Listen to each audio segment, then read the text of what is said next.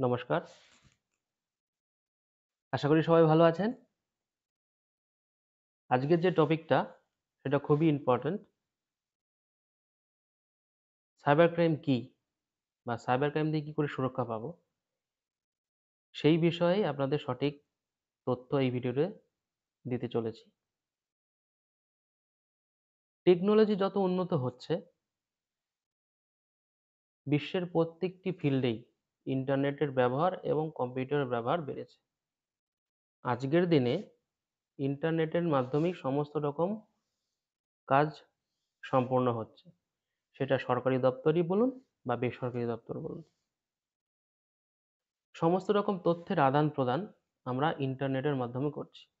এমনকি টাকার লেনদেনটাও ইন্টারনেটের ব্যবহার করেই আমরা কাউকে টাকা পাঠানো বা কারো কাছ থেকে টাকা নেওয়া সমস্তটাই ইন্টারনেটের মাধ্যমে করছি। সাইবার ক্রাইম কি? এটা অনেকের কাছেই অজানা রয়েছে। সেজন্যই সাইবার ক্রাইমের পরিমাণটা দিনের পর দিন ইনক্রিজ করছে। সাইবার ক্রাইম কি? সাইবার ক্রাইম হলো ইন্টারনেট বা কম্পিউটার ব্যবহার করে কোনো মানুষের বা কোনো ব্যক্তির বা কোনো প্রতিষ্ঠানের মানসিক এবং আর্থিকভাবে ক্ষতি করাকেই বলা হয় সাইবার ক্রাইম। তো সাইবার ক্রাইমের বিশেষ কতগুলি ভাগ রয়েছে। তো তার কয়েকটা দিক আমি আলোচনা করছি। যেসব কেসগুলি আমাদের থানায় রেজিস্টার হচ্ছে সেই বিষয়গুলি নিয়েই আলোচনা করছি।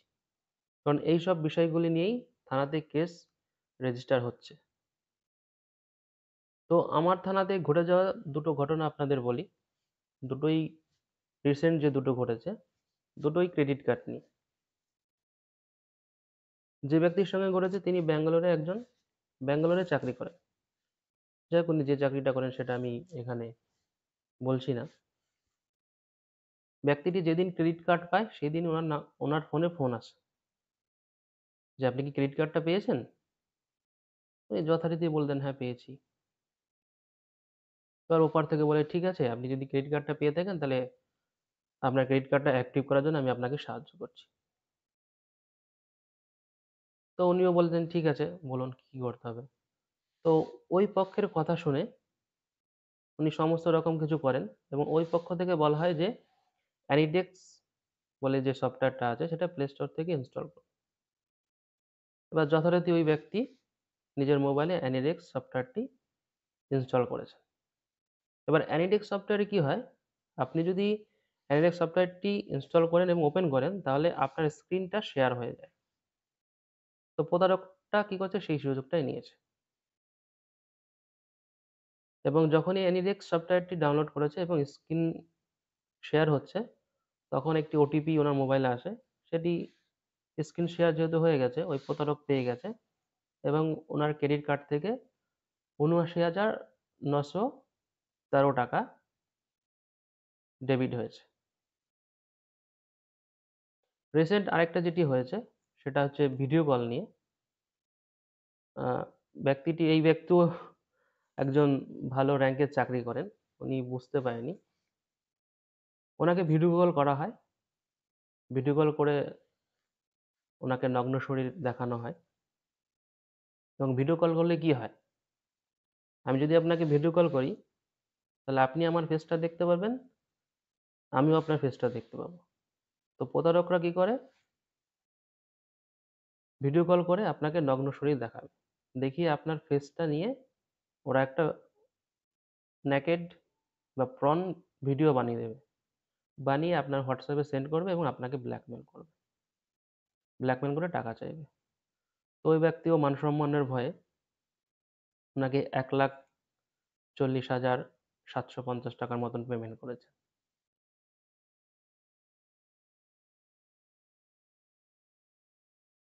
তো ভিডিও কল করে যে নগ্ন শরীর দেখিয়ে আপনার কাছে ব্ল্যাকমেইল করছে এটাকে সেক্সটর্শন বলা হয়। এই বিষয়ে আমি একটি আলাদা ভিডিও বানিয়ে রেখেছি। ডেসক্রিপশনে আমি তার লিঙ্ক দিয়ে দেবো। আপনারা ওখানে গিয়ে এই ভিডিওটি দেখতে পারেন। আর যেগুলো হয়, প্রতারকরা কি করে, ব্যাংকের ম্যানেজার সেজে আপনাকে ফোন করবে। বলবে আমি এসবিআই ব্যাংকের ম্যানেজার বলছি, আপনার কার্ডটি ব্লক হয়ে যাবে, তো আপনি আপনার কার্ডের নাম্বার এবং পিন নাম্বারটি আমাদের শেয়ার করুন, আমরা নতুন কার্ড অ্যাক্টিভ করে আপনাকে কার্ডটি পাঠিয়ে দিচ্ছি। তো অনেকেই ব্যাংকের ম্যানেজার ফোন করেছে, এটাই বিশ্বাস করে এটিএম কার্ড এবং পিন নাম্বার দিয়ে দেন, এবং প্রতারকরা সেই সুযোগটাই নেয়। যখনই পিন নাম্বার দিয়ে দিল, তখনই কিছুক্ষণ পরেই আপনার অ্যাকাউন্ট থেকে সমস্ত টাকা লোপাট হয়ে গেল। এই হলো এক ধরনের কল। আরেকটা যেটা কল হয়, টাওয়ার বসানোর নাম করে, যে প্রতারকরা বলবে আমি এয়ারটেল কোম্পানির চিফ ম্যানেজার বলছি, আপনার কাছে কোনো খালি জায়গা আছে বা ছাদের উপরি অংশ ফাঁকা আছে, যদি ফাঁকা থাকে আমাদেরকে দিন, আমরা এয়ারটেল কোম্পানির ওইখানে টাওয়ার ইনস্টল করব, এবং আপনি যদি জায়গাটি দিন তাহলে আপনাকে 2 কোটি টাকা বা 3 কোটি টাকা আপনার অ্যাকাউন্টে পাঠিয়ে দেবো। তো টাওয়ার বসানোর নাম করে টাকার প্রলোভনটা ওরা বেশি দেখায়। অনেকেই এই প্রলোভন দেখে ওই ফাঁদে পা দেয়। তো যখনই টাকা পাঠিয়ে দেবো বলে, তখন ওরা কি চায়, ওরা ব্যাংকের সমস্ত ডিটেলস চেয়ে নেয়। আর ওই যে ব্যক্তি টাকার প্রলোভনে পরে সমস্ত ব্যাংকের তথ্য দিয়ে দেয়, তখনই নিজের ব্যাংকে যা ছিল সমস্ত টাকা ওরা লোপাট করে নেয়। আরেক ধরনের যেটা কল হয়, আমরা কম বেশি সবাই অনলাইনে শপিং করি। আমি নিজেও অনলাইনে শপিং করি। অনলাইন শপিং সেটা ফ্লিপকার্ট হোক বা অ্যামাজন হোক বা আদার্স কোনো অনলাইন শপিং ওয়েবসাইট হোক। ওরা কি করে, ডেলিভারি বয় হিসেবে আপনাকে ফোন করবে। অনেকেরই আছে যে, যে প্রোডাক্টটি অর্ডার করলো তাড়াতাড়ি যেন পেয়ে যায়, অনেকে এক্সাইটেড থাকে। তো ওরা কি করে, যে বলে যে আমি ডেলিভারি বয় বলছি, আজকে আপনার প্রোডাক্টটি ডেলিভারি দেবো, তো আপনার পেমেন্টটা আটকে আছে, আমি কিউআর কোড পাঠাচ্ছি, আপনি স্ক্যান করে যদি টাকাটা পেমেন্ট করে দেন তাহলে তাড়াতাড়ি আমরা ডেলিভারিটা দিয়ে দেবো। তো অনেকেই এক্সাইটেড থাকে যে প্রোডাক্টটি পাবো, তাড়াতাড়ি পাবো, কি আছে না আছে দেখবো। তো ওই ফাঁদে পা দিয়ে কি করে, কিউআর কোড স্ক্যান করে প্রতারকদের হাতে টাকা পাঠিয়ে দেয়। তো ডেলিভারি তো উনি পায়ই না, উল্টে ওনার ব্যাংক থেকে প্রতারকের ব্যাংকে টাকাগুলো পাঠিয়ে দেয়। আরেকটা যেটা হচ্ছে, আরেক ধরনের কল হয় যেটা লটারির নাম করে অনেকে, যে আমি ডিয়ার লটারির ম্যানেজার বলছি, আপনি 2 কোটি টাকা জিতেছেন, আপনি যদি টাকাটা পেতে চান তাহলে আপনার অ্যাকাউন্টের তথ্য আমাদের শেয়ার করুন, আমরা আপনাকে টাকাটা অ্যাকাউন্টে ট্রান্সফার করে দেবো। এই লটারি নাম করে যারা ফোন করে, অনেকেই হয়তো বিশ্বাস করতে চায় না। তো ওরা কি করে, যে আপনারা ব্যাংকের অ্যাকাউন্ট দিন, আপনাকে যদি বিশ্বাস না হয় আমি আপনার ব্যাংকে কিছু টাকা পাঠাচ্ছি, তারপর আপনি ব্যাংকের সমস্ত কিছু দেবেন। তো ওরা ট্রাস্ট অর্জন করার জন্য আপনার অ্যাকাউন্টে টাকাও কিছু পাঠাবে, 2,000 3,000 সামথিং পাঠাবে। তারপর ওরা কি করবে, একটা কিউআর কোডও পাঠায়, যে এই কিউআর কোডটি স্ক্যান করুন, তাহলে আপনার অ্যাকাউন্টে টাকা ঢুকে যাবে। যখনই আপনি কিউআর কোড স্ক্যান করবেন, তখনই সমস্ত তথ্য ওই লটারির প্রতারকদের হাতে চলে যাবে। তখন আপনার ব্যাংকে যে 3,000 টাকা পাঠিয়েছিল, সে সেটা তো লোপাট করবেই, সঙ্গে আপনার অ্যাকাউন্টে আরও যা টাকা ছিল সমস্তটাই ওরা লোপাট করে নেবে। তো এই ধরনের কেসগুলি বেশি থানাতে রেজিস্টার হচ্ছে।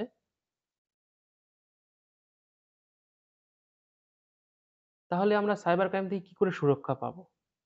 সাইবার ক্রাইমের পরিমাণ কি করে কমবে? এর থেকে সুরক্ষা পেতে গেলে কি করতে হবে? কোনো অচেনা ব্যক্তি, কোনো অজানা ব্যক্তিকে নিজের ব্যাংকের ইনফরমেশন, সেটা এটিএম কার্ডের নাম্বার হোক বা ক্রেডিট কার্ডের নাম্বার হোক বা এটিএম এর ওটিপি হোক, কাউকে শেয়ার করবেন না।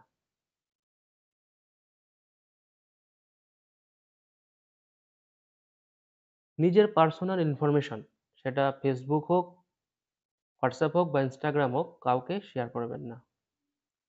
অন্যের কথা মতে আপনি আপনার মোবাইলে অ্যানিডেক্স, কুইক সাপোর্ট এইসব যে সফটওয়্যারগুলো আছে প্লে স্টোর থেকে ইনস্টল করবেন না। আর বর্তমান দিনে যেহেতু আমরা ইন্টারনেট ব্যবহার করছি, যখন কাউকে মেসেজ করা থাকে বা মেল করা থাকে, এটা মোবাইল থেকেই হোক বা ল্যাপটপ থেকেই হোক, তো যতক্ষণ আপনার ইন্টারনেটের প্রয়োজন ততক্ষণই আপনার ইন্টারনেটের অপশনটি অন করে রাখুন। আর যখন প্রয়োজন নেই, অকারণে ইন্টারনেটের অপশনটি অন করে রাখবেন না। কোনো অচেনা বা অজানা লিঙ্কে, যেগুলো আপনার মোবাইলে বা ল্যাপটপে আসতে পারে, সেখানে ক্লিক করবেন না। আর যদি লিঙ্কে আপনি ক্লিক করতে চান, অবশ্যই আপনি www বা https এগুলো অবশ্যই দেখেই আপনি ক্লিক করবেন। আমার মতে না করাই ভালো। যেই সম্বন্ধে আপনারা জানেন না, যেটা অচেনা আছে, আমরা ক্লিকই করবেন না। আর কোনো অচেনা ব্যক্তির, যারা ব্যাংকের ম্যানেজার হিসাবে বা লটারির ম্যানেজার হিসাবে বা টাওয়ার বসানোর নাম করে বা ডেলিভারি বয় হিসাবে ফোন করছে, এগুলো অবশ্যই যাচাই করে নেবেন। ওপারে কে আছে ফোনের মাধ্যমে সেটা বোঝা যায় না। অবশ্যই নাম্বারটি যাচাই করে নেবেন। যদি আপনার প্রয়োজন হয় তবেই তার সঙ্গে কথা বলবেন। আর কোনো তথ্য আপনি নিজে শেয়ার করবেন না। আপনার যদি ব্যাংকের কোনো কিছু ডিসপুট থেকে থাকে, সেটা অবশ্যই আপনি ব্যাংকে যান, ব্যাংকের ম্যানেজারের সঙ্গে কথা বলুন। ব্যাংকের ম্যানেজার যা করতে বলে তখন সেটা করে নেবেন। তো দেখুন, প্রতারকরা ওরা ফাঁদ পেতে বসে রয়েছে। তো ভুলটা হচ্ছে আমাদেরই।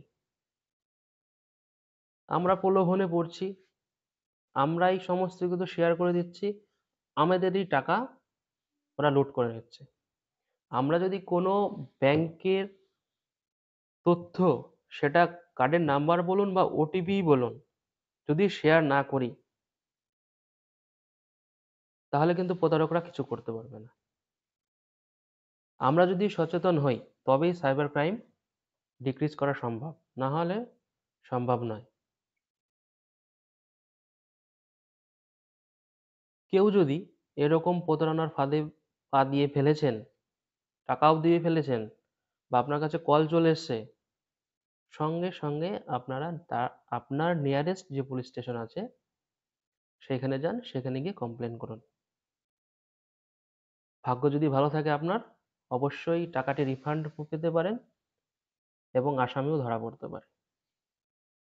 আর এছাড়াও যদি সঙ্গে সঙ্গে থানায় না যেতে পারেন, তাহলে আমার স্ক্রিনে ওঠা যে নম্বরটি আছে তাতেও আপনারা কল করে আপনাদের কমপ্লেন জানাতে পারেন। এবং এই আমার স্ক্রিনে যে ওয়েবসাইটটি শো করছে, এই ওয়েবসাইটে গিয়ে আপনারা অনলাইনে আপনাদের কমপ্লেনও করতে পারেন। সবার শেষে এটাই বলবো যে জনগণ সচেতন হলেই সাইবার ক্রাইম ডিক্রিজ করা সম্ভব। আর ভিডিওটা যদি ভালো লাগে, অবশ্যই আপনার রিলেটিভ যারা আছে তাদেরকে শেয়ার করুন, বন্ধু বান্ধব যারা আছে শেয়ার করুন। সাইবার ক্রাইম সম্বন্ধে তারা জানুক এবং এর থেকে সতর্ক হোক। নমস্কার, সকলে ভালো থাকবেন, সুস্থ থাকবেন। দেখা হবে নেক্সট ভিডিওতে। জয় হিন্দ, বন্দে মাতরম। Sir, I'm calling from a bank. I can see in my system that your card has been blocked. Sir, I can reveal you the numbers of a lottery. Madam, you have won a contest. You just need to give me your bank details. Double your money in 3 months. You just need to give 20,000 rupees and after 3 months, you will get 40,000 in return. All such offers received on call or SMS are scams and aim to defraud. Never reply to such messages, emails or phone calls in enticement or greed. Stay alert and keep others alert as well. Your alertness and cautiousness can help you being saved from cybercrimes. Report all your complaints related to cybercrimes on www.cybercrime.gov.in. Issued in public interest by Ministry of Home Affairs, Government.